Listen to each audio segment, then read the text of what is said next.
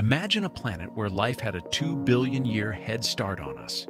A world older, bigger, and possibly far smarter. That planet might actually exist, and its name is Kepler 452b. It orbits a star almost identical to our Sun. It's in the habitable zone, where liquid water could exist, and it's 6 billion years old. That's billions of extra years for life to evolve far beyond anything on Earth. The planet is 60% larger than Earth, with stronger gravity.